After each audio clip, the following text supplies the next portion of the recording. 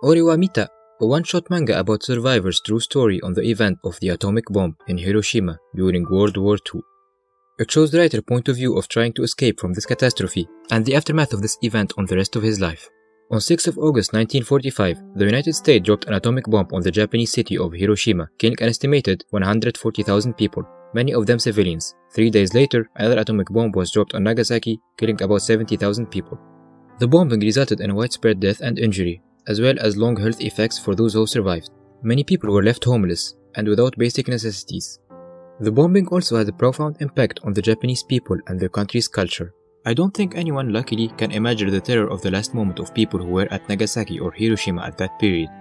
But if you are a bit curious about what really happened during those cursed times, this next section is for you. Keiji Nakazawa was a young boy living in Hiroshima with his parents and 3 siblings. On the morning of the 6th August 1945, they heard the warning of an air raid.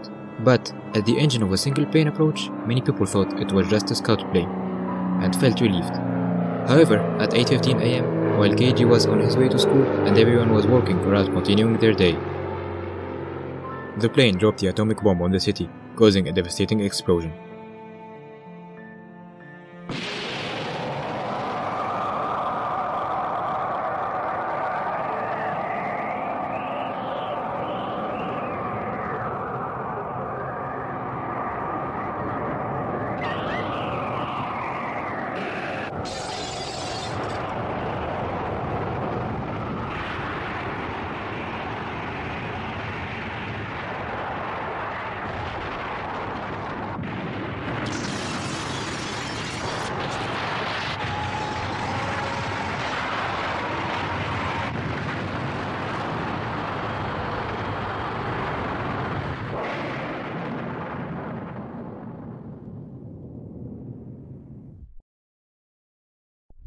Keiji was near a school wall when the bomb dropped and lost consciousness from the blast. When he woke up, he found himself buried under the rubble and the darkness. After a bit of struggling, he managed to free himself and saw the chaos around him. With houses flattened and people with melting skin, neither alive or dead, turned into human monsters.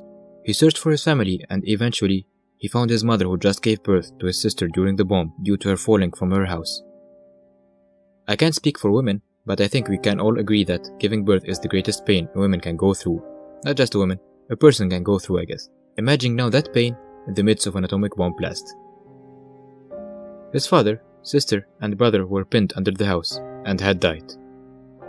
Days passed and the city was in ruins. With the streets and fields overflowed with survivors, Keiji and his family struggled to survive and had to eat anything they could find, including grass and seaweed. And sadly, his new sister, born in the aftermath of the bomb, died 4 months later from malnutrition. A year later, rebuilding started in Hiroshima, but life remained a struggle for Keiji and his family, as they were still poor, hungry, and in suffering from the consequences of the bomb.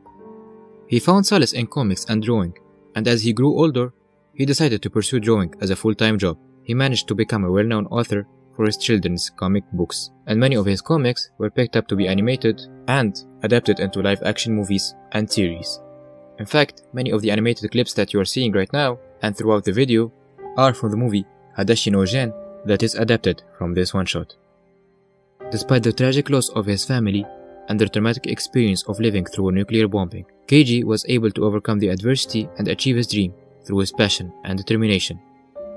The use of atomic bombs in Japan serves as a reminder of the devastating power of the nuclear weapons and the importance of preventing their use in the future. It also serves as a reminder of the human cost of war and the need for peace and reconciliation. With the uncertainty of the world we live in today and the events happening between Russia and Ukraine, I hope from all my heart that history do not repeat itself, especially because I live in Japan. One sun is more than enough for us. Thanks everyone for watching. Subscribe for more manga stories, hopefully a little bit happier than this. I hope you are having a wonderful day. See you soon.